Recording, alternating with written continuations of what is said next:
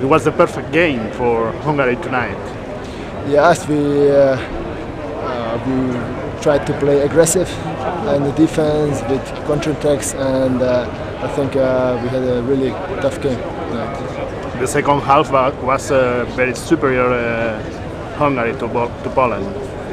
I think we wanted to win this game, and we had changed a lot. We have 16 players, and we had this tempo the whole game. We tried to play faster with counterattacks, and I think that was the success.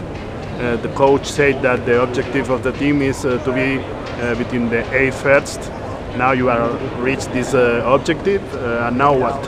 Well, it was our aim to win this game. Now we play against Denmark. Denmark is a great team, as we know, but we will fight to the end.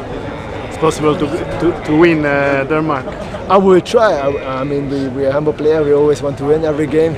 So we will do our best. You play without pressure. You can play only to fun. Well, it's not fun. Of course, we are playing for success. So always, but of course, we are better in some position than we. But nevertheless, we are also in the quarterfinals. So why not? Okay, thank you very much and congratulations.